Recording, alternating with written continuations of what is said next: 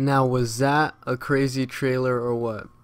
Well, before it showed the campaign mission story trailer, and I froze it because when this woman jumps out of this or jumps through this building, you could see her holding the UMP-45. So that means they'll bring back the UMP-45.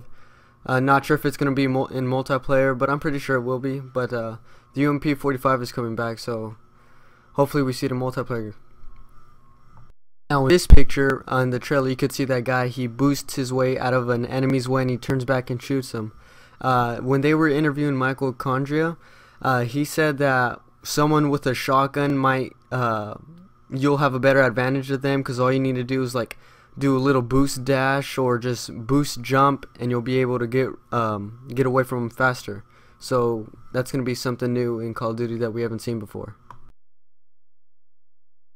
This boost dash and boost jump's gonna change multiplayer, because whenever we're in a gunfight and we know we're gonna lose or we're on one shot, you know, when our screen's flashing red, all we need to do is just boost behind cover, just boost jump out of the way and reload and hopefully get the guy back and kill him. So this boosting thing with the exosuit's gonna be pretty awesome in my opinion.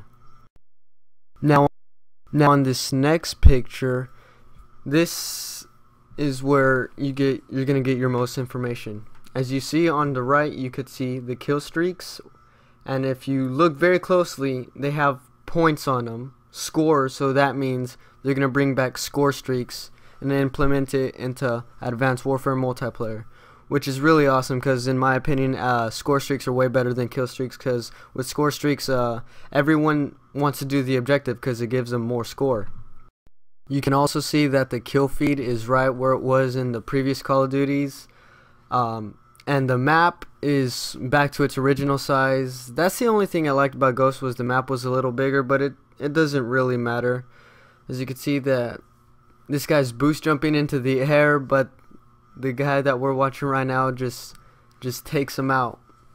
Now on the bottom right, where it shows the ammo and the score streaks, you could see these two little helmets, if that's what you want to call them. And my guess is that it has to do with the exosuit. So maybe it's your exo abilities, like you know how there's bars on them. Maybe like if you boost jump, it'll take away one of those bars, or if you boost dash, it'll take away a bar.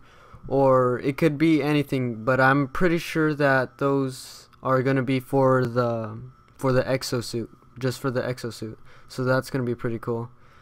Now on the next picture, you can see this massive wave that just comes onto the map. So that means there's going to be interactive maps in Advanced Warfare, which is pretty awesome, because in Call of Duty Ghost, the interaction was pretty lame, where you could just shoot open doors, and on Stormfront use an elevator that maybe goes up if it wants to, I don't know. But this is gonna be great. This is gonna, like I said before, Sledgehammer is gonna change multiplayer, and it looks in a good way. So we're just gonna have to wait and see until the trailer comes out on the 11th of August, and I'll be sure to cover that video, you know, do a breakdown like I did of this. And well, I hope you guys enjoyed the video. Like, comment, and subscribe, and go to Call of Duty's channel and look at the trailer, because it's pretty epic. But like I said before, like, comment, subscribe, and thanks for watching. See you on my next video.